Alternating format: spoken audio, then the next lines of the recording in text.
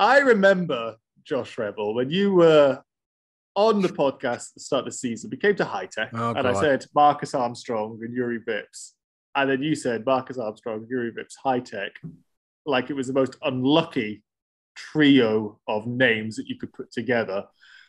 I think we can summarize their season away from the obvious thing with certain Jüri by the pit stops this team have put out, and therefore the amount of points they've thrown away. And I don't know if that's misfortune or what.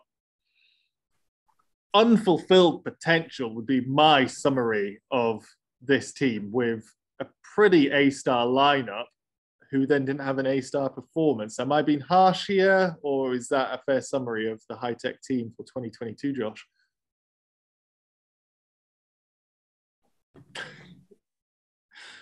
If you're listening, watching, Josh almost fell off his chair there. Those two poor guys, describe them as just being sort of curse magnets. They were this year. And I mean, like for Jüri Vips this year, at the start of this whole sort of year, on pace, he just looked on it, like all the way up to Baku on pure pace. He looked like the one who could challenge Drogovic for the title.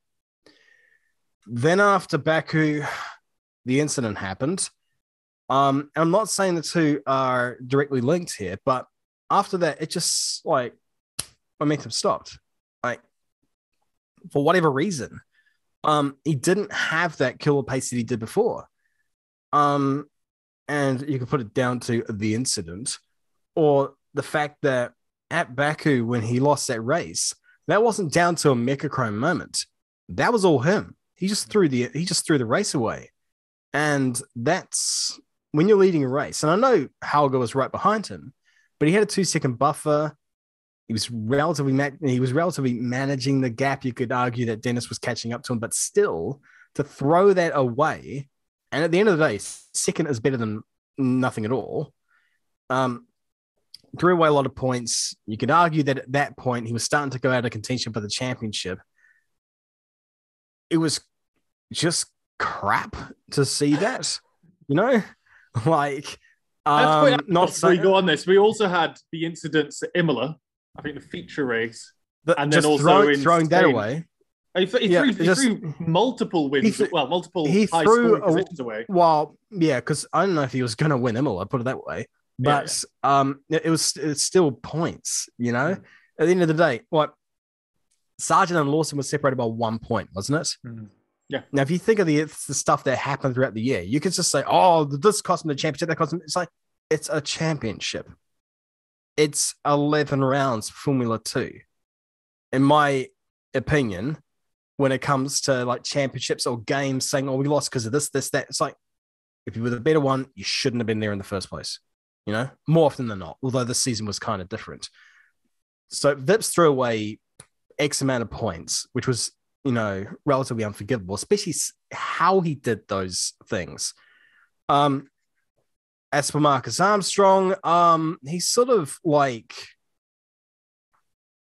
a little bit under the radar because for a while he was in contention for, good results. He was well positioned in the championship. It's like, okay, what the hell? Okay, I guess consistency's on your side.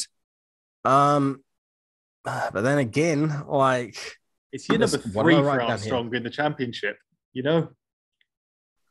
what was that? Sorry? It's year number 3 for Marcus in the championship this year. And that, for me, was what... I looked down on him for that because you have Drogovic in year 3 battling for the league. Where did he finish in the championship in the end? 13th. Yeah, I understand. I understand that, but we do know, like as we said before, it's not quite equal. You judge against your teammate. So how did he do against Vips? He lost against Vips. Vips, P11, 114 points. Marcus Armstrong, 93. Yeah. I know, but like relatively, he wasn't like being smoked. True. He's just not quite on that level. But, he's going up on F2, it seems. Like he's bound for IndyCar, which I think will serve him well. He should do well there, which, it'd be a nice change of pace out of coming from a series where he's just been served lemons. So, yeah, I don't know. It's just like a lot of potential for Hitech this year, and it sort of just, in the end of it, it eventuated to nothing. At the start of the year, like after the first couple of rounds, would you have expected Vips and Armstrong to finish in the end where they did? Not at all, no. And this is generally where I think about the unfulfilled potential. The potential of that team on paper, to me, at the start of this season was like, this is one that could battle for the championship, both in drivers and teams. And it just never really worked out. Tyler, I really like when we was on the podcast, Vips was such a good guy to talk to. Marcus is not joined this podcast, but it's brilliant to watch on another podcast, a rival podcast. On the racetrack, hasn't worked out for them this year. Bloody good blokes again. But yeah, talk us through their year.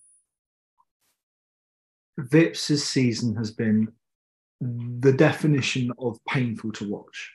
When you have a driver that's so talented, who was at the beginning, as Josh said, the top of the Red Bull stable, and then ends up the season apart from that, you realise that something must, the point is that it's not just a case of what happened, I don't think. I think Red Bull realised that Vips was a driver who had so much potential, but might not have been able to have the capacity to control what was holding him back. He admitted earlier in the season to me that he had an issue with his aggression in terms of that he found it difficult to reserve himself in races, in positions where he could see points, a podium victory. He just was gunning so hard for it because he believed that he had the ability to do that, that he just pushed it over the edge. We mentioned with Nassani about his crash in Imola. Vips did it just the same. You could argue Vips was even worse because of the fact that it's Jüri Vips. This is a guy who has won races before, who has or should have won way more races.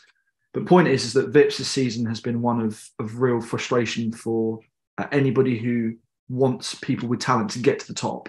And then when he did what he did, it hit him not only where it hurts in terms of the relationship with Red Bull, but it also hit him mentally as well in terms of he didn't bounce back. And you're right, Josh, when you say that it happened at a time that completely correlates with the rest of the season he had.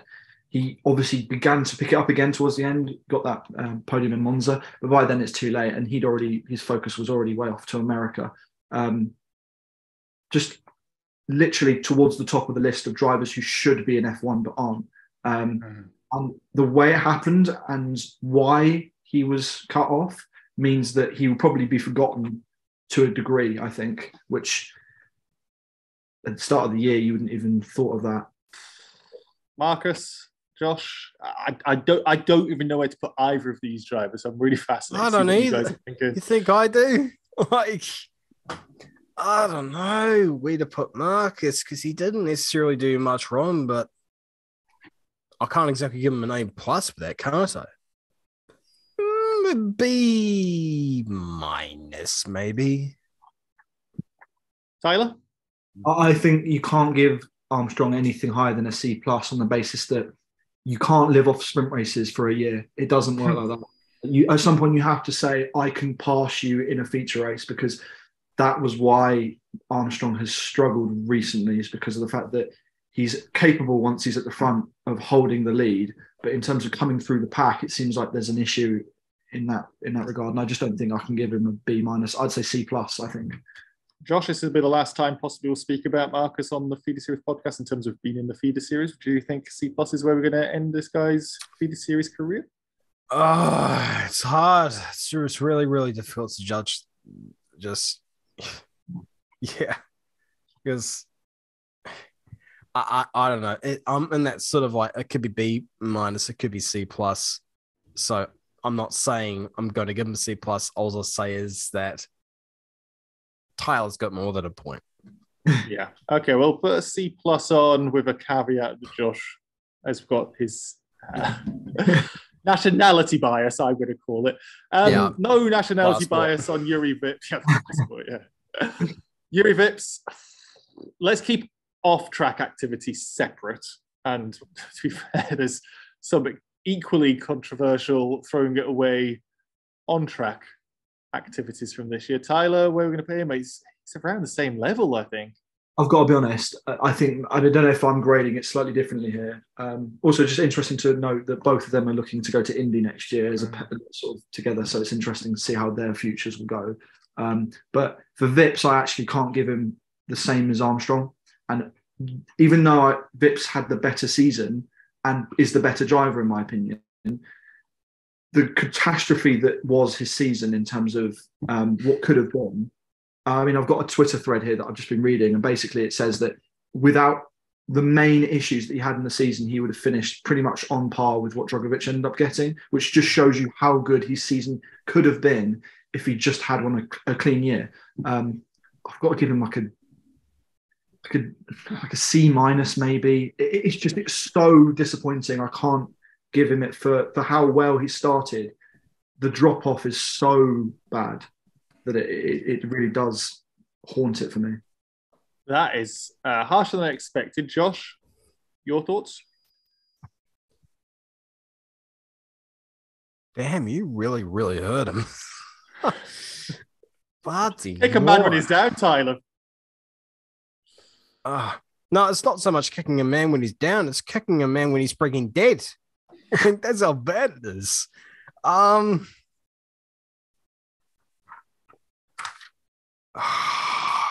Yeah, it was a catastrophic season. Absolutely piloted into a hillside. That's how bad the season was.